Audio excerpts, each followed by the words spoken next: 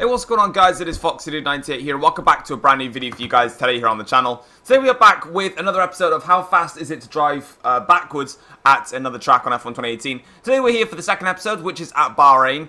First of all, I just want to say a massive thank you for all the support on yesterday's video. It did a really good job on it. You guys smashed it, you enjoyed it, went over 100 likes, which is always for me like a target total for videos. So if it goes over that, then I'm really happy. So yeah, thank you very much for the support. So today we're here for the Bahrain circuit. Now, if you're unaware of this series, or you didn't catch up on yesterday's episode, basically what happens is we go ahead and we set a time trial lap going forwards, just so we can get a base standard of where we should be in terms of pace. And stuff like that doesn't really help my cause. But as soon as we've done that, it doesn't matter how fast the lap is going forwards. We then go ahead and we're going to turn the car around and we're going to go backwards. And we're going to see what we can do driving backwards and try and set the fastest lap backwards possible. So that's the aim anyway. I'm decided I want to do this series in the Mercedes. So I know the Ferrari is the fastest car in the game. Don't worry about that. I just kind of want to do something with Mercedes-Benz because Mercedes is my team. So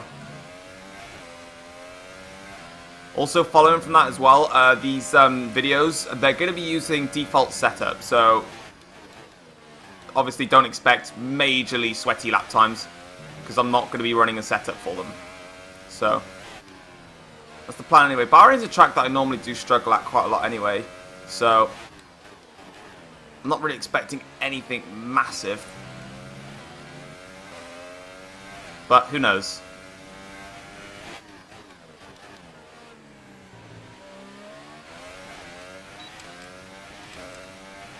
I wonder if they actually let you use ERS in this game. I kind of don't know if they do. Just because I'm seeing it right... I was a bit late on the brakes. It's alright though. Kind of got away with it.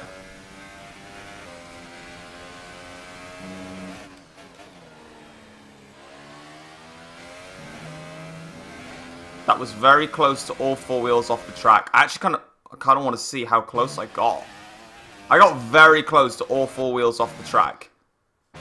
In fact, I did have all four wheels off the track. Okay, that's something interesting then. So I'm guessing time trial is a bit more lenient this year. I saw it in the comments yesterday. Someone commented, isn't the curbs part of the track? That's completely false. So this white line here, if all four wheels, like mine are now, are past that white line, I am not on the racing circuits. The curb is not part of the track. So right now, this is all four wheels off the racing track. So I'm guessing time trial have got to that stage now where no matter what, they're starting to be a bit more lenient now towards those sections, because that's all four wheels off the track. But perhaps maybe they decided that if it genuinely does lose you time, then they won't penalize it or something. I don't know, but anyway. It's going to be 1:27.9. I'm not really bothered again how fast the laps are, in all fairness. It's what it is. Yeah, 2,000ths in the world. Who cares? That'll do. So, we're going to now turn the car around. We're going to give ourselves a little bit of speed and a bit of pace to do it. So we're going to go about here. That'll do. And there we go. That's right. So now we're going to be going backwards. Ooh, that's already going to be a difficult final corner for me. Oh, no. Rear end just went away from me then. Or for my laps. Alright, that's already gone wrong. Oh my god. Yeah, this is going to be hard. Oh my god, this is extremely hard. Jeez. Oh my god. That's such a nice flowing little section. But still, Bahrain backwards is not simple. Australia was quite easy. This might take me a little bit longer just to get used to the track, get used to the feeling of the Alright, I seem to have... Alright, I seem to know relatively where to brake for that corner now, so that's good. Heading up towards this corner now. This is a difficult one.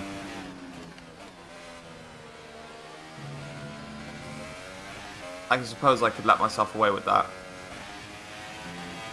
Oh, no. I've been trapped on the curb, and I've had a massive crash. Okay, this is going to take some learning.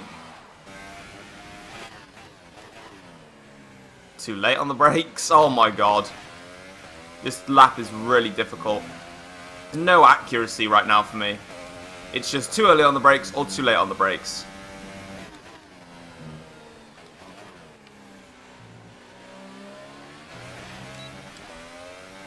That's as best as I'm going to get through there. Still got some learning to do though. Attempt through here now. Oh no, it's not going to go right. Ah, bollocks. The sweet spot yet. Up through here, 6th gear, then drop it into 5th for this next section. Use the track on the exit. Now this one's, and again, another one. It's really hard to find a braking point because you can't brake too early for that corner. But if you brake too late, you just drift out wide and it really doesn't work for you. This corner, though, is an absolute blast to drive. Heavy brake it in towards there. I could probably take a bit more speed in there, to be honest. Up into 8th gear. That's more like it through there. That's a perfect run towards the first corner.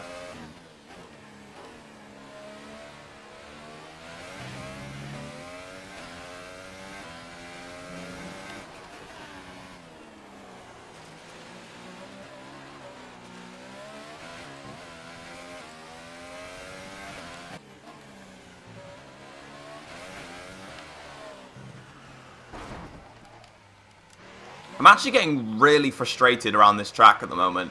It's really bloody hard to do backwards. It really is.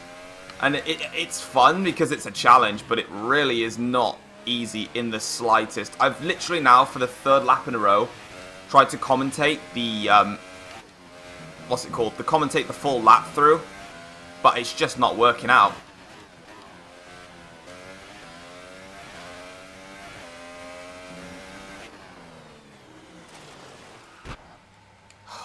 Flipping hell. I'm getting... I don't...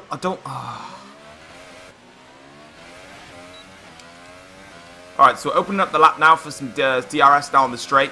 What I'm noticing every time I'm doing these damn commentaries is I'm messing up at one different corner every single time.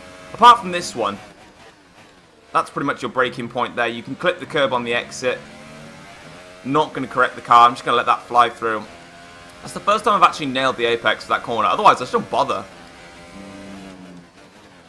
This one's a tough one. Got to be careful on the throttle because you get caught out. Up into 7th now. Lovely jubbly. I've missed the apex of that corner, but once again, like I said in Australia, just go and get some babies and it'll be perfectly fine. Don't steal them, obviously. Make your own. 2nd gear for that corner. Don't turn immediately for that corner as well. That's the best I can do for there.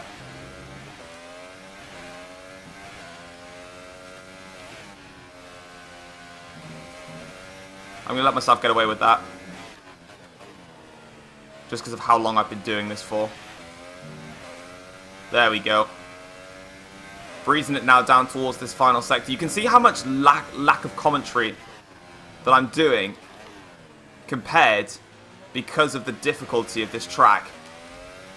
But that is going to be a lap backwards of Bahrain. Finally, we managed to hook up most of the track together. I think we missed the apex in one or two corner in the one corner, but finally, I got a lap backwards around this damn track. Because really, it's just been so difficult to get right. Like, I've really been struggling to nail a proper lap in. But that lap was very good, although this one feels a little bit better, actually. I'm not going to lie.